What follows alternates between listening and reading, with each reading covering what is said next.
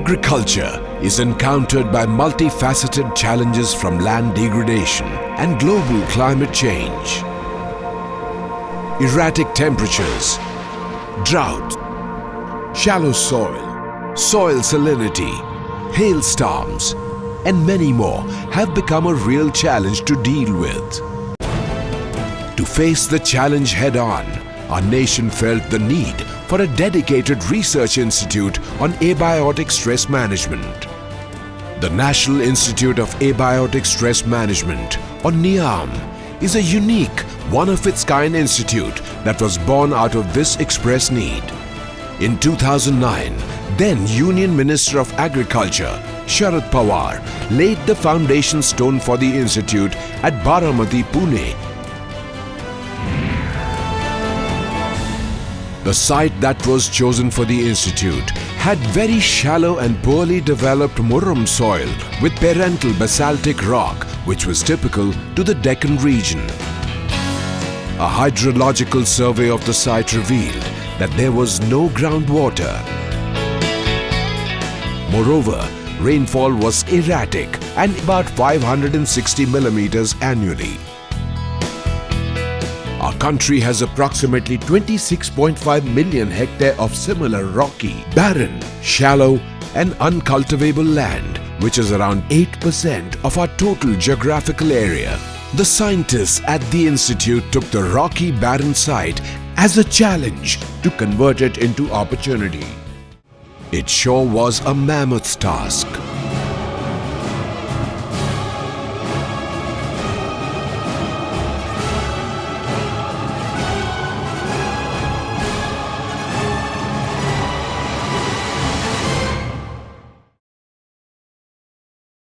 The master plan of the institute envisaged a model research farm spread over an area of 41 hectares for demonstrating soil and water conservation technologies suited to the semi-arid climate of the region. The process began with generating a contour map for the surveyed area, taking into consideration the watersheds, natural drainage pattern and topography. In South Side Farm, research plots were generated in 6 longitudinal blocks having sizes of about 0.5 hectare and then bifurcated into subplots. Dozers with ripper attachments were used to break the weathered and non-weathered rock and Murrum fragments. The top, about 1 foot Murrum soil, was scrapped and collected separately. This was to be reused for top filling of terrace and subplots.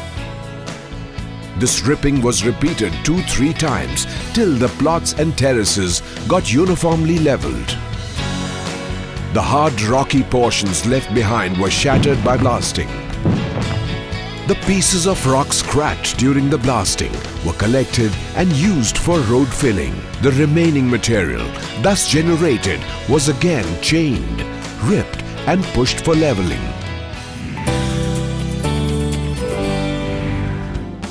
Being in a sugarcane belt, acidic raw spent wash, a byproduct, was applied 2 times with an interval of 6 to 12 months in all the farm terraces and plots. This augmented the process of chemical breakdown and became base for microbes to flourish and further generated organic acids. Ploughing and rotavating further helped to disintegrate the material into smaller pieces of sand and gravel. Leveling of top uneven Murrum surface of the farm plots was done for better irrigability of plots.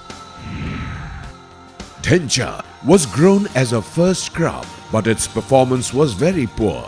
Thus, application of organic manure was resorted to improve the soil health. Thencha performed better when grown for the second time, and thereafter field experiments were initiated.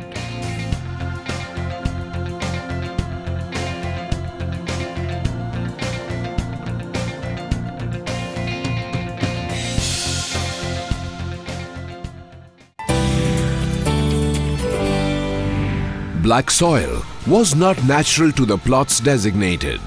thus to diversify the soil type representative to the black soil of the area. Few plots were prepared by filling black soil.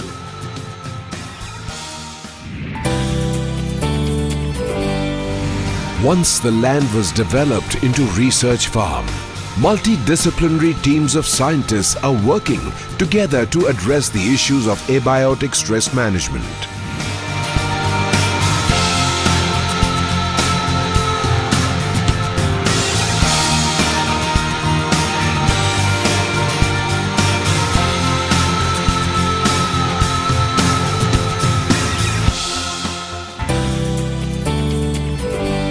Due to scarcity of irrigation water, the western block of native Murum soil has been put under Leucaena, and rain-fed crops like marvel, stylo and anjan to verify the effect of crops on the rate of soil development.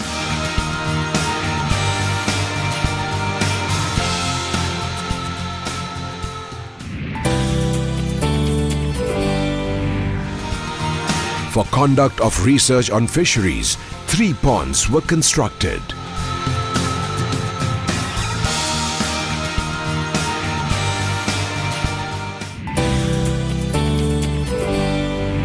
The north side farm of about 15 hectares had about 4% slope.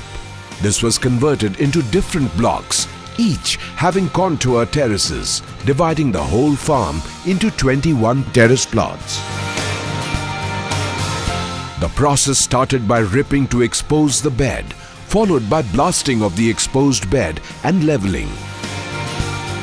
Big boulders were removed and contour shapes and bunds were made. The north side farm of Niam has been dedicated to research on devising planting techniques, filling mixture for planting sites and exploring possibilities of deficit irrigation and partial root zone drying techniques.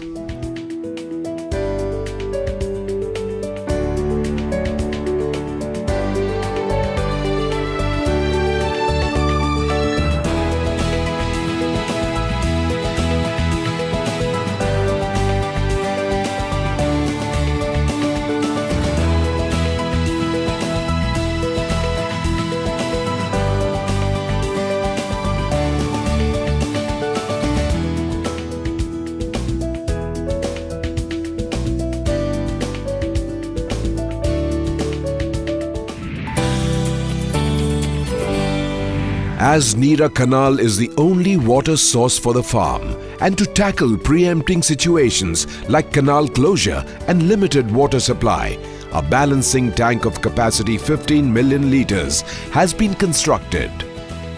For field crops, PVC pipes were laid along the farm plots, and for horticulture crops, drip irrigation systems were designed and installed.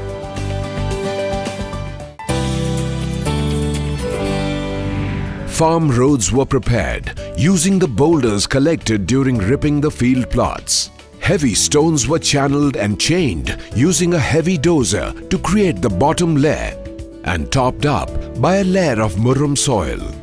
This activity not only reused 37,913 cubic meters of boulders and 7,612 cubic meters of Murum worth 2 crore rupees for developing these farm roads, but also saved a huge sum for disposing them off elsewhere.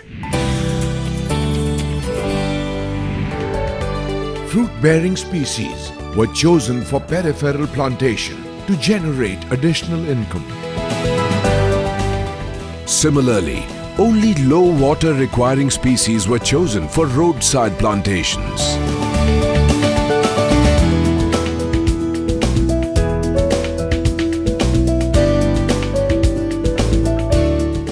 All over the above, Niam anticipates to generate a revenue of more than 60 lakh rupees per year from the sale of farm produce.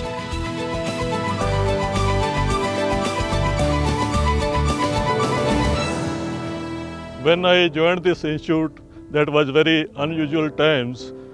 There was desperation and depression among our colleagues because what we inherited was a barren patch of rocky land.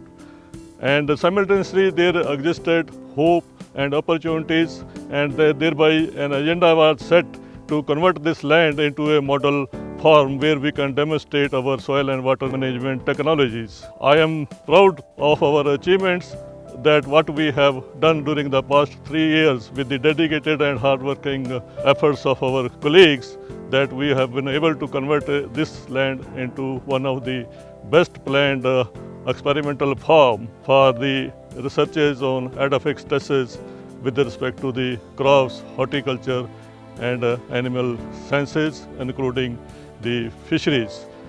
Now we have started working on these site-specific technologies, and thereafter we plan to go into networking mode with the regional, national and international institute. This has opened up a floodgate of opportunities, of understanding, experimenting on and mitigating multiple forms of abiotic stress. And all of this within the four walls of one institute, the National Institute of Abiotic Stress Management. The institute is ready to take forward to find solutions for fragile ecosystems. That is a process that has already begun. All it needs now is to move ahead with confidence.